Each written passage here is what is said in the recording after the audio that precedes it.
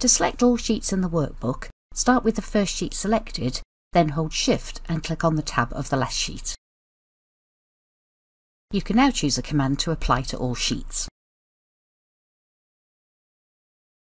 Click on any other sheet tab to deselect them all.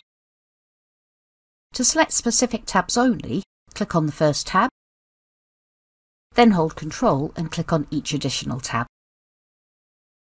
You can now choose a command to apply to the selected sheets only.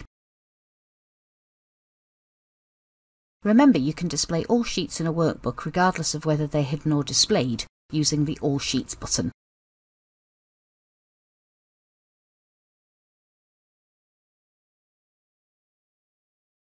Thank you for watching.